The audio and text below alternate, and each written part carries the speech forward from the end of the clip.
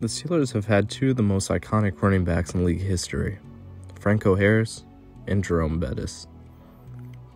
Third to them in Steelers rushing yards, Willie Parker. Parker, born November 11th, 1980 in Clinton, North Carolina. Parker was an absolute monster in high school. He would rush for over 1,300 yards and 20 touchdowns in his junior year.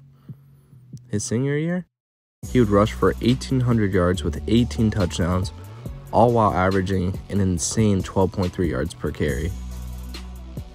Willie attended the University of North Carolina and would hardly play during his time there due to the coach's plan for a power run scheme. Also, Parker's father stated that the murder of Willie's best friend affected his ability to adjust to the scheme. By 2004, Parker would be overlooked in the draft due to his lack of playtime.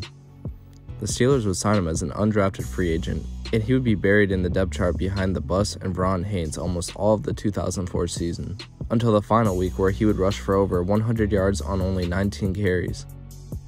2005, Parker would get his chance when Deuce Staley and Jerome Bettis would go down early in the season. Parker would start the season for the Steelers, and he wouldn't disappoint. Willie would tear through the Titans for 161 yards on only 22 carries, and he would even put up another 100-yard performance against Houston a week later. Parker would finish the 2005 regular season with 1,202 yards and 4 touchdowns, and he would also be the second undrafted running back to surpass 1,000 yards in league history, the first being Priest Holmes. His performance in the Super Bowl that year would be unforgettable. He would have a Super Bowl record 75-yard rushing touchdown that to this day is the longest rushing touchdown in a Super Bowl. He would gift his Super Bowl ring to his father, Willie Parker Sr.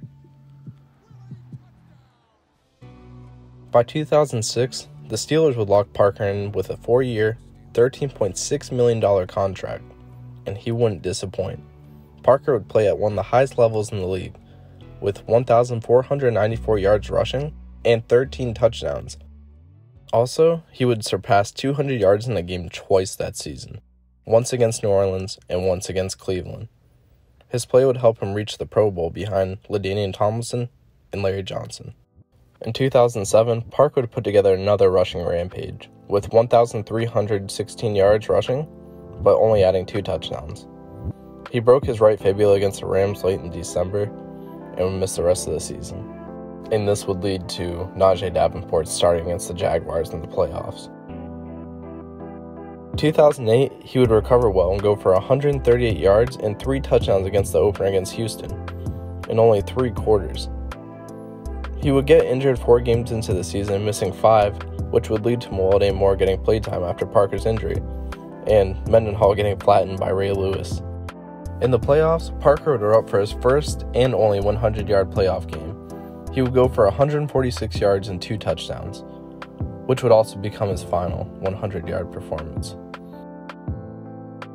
Parker would help in Super Bowl 43 with 53 rushing yards and help transform Pittsburgh into Sixburgh. His final year of the contract in 2009, Parker would start the season as the starter and ultimately end up with a turf toe injury that would give Rashard Mendenhall his chance to shine.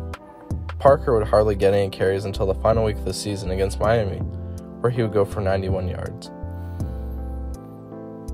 In 2010, Parker would sign with the Redskins, but eventually not make the final cut in a crowded Washington backfield that included Larry Johnson and Clinton Portis. In 2011, the Virginia Destroyers would claim Parker, but by 2012, Parker would officially retire from football altogether.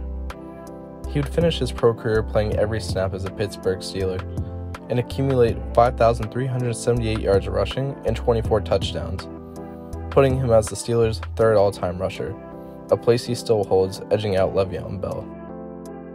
Parker would become an assistant coach for West Virginia Wesleyan College in 2012, and in 2015, he would join former Steeler Dwayne Washington at Heritage High School in Wake Forest, North Carolina, as a running backs coach.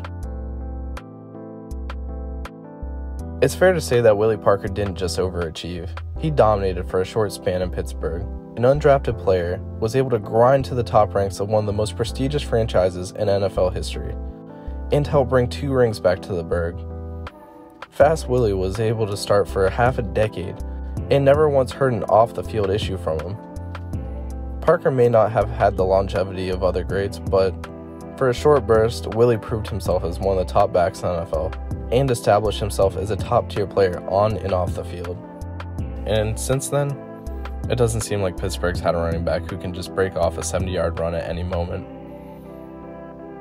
Willie was truly a legend.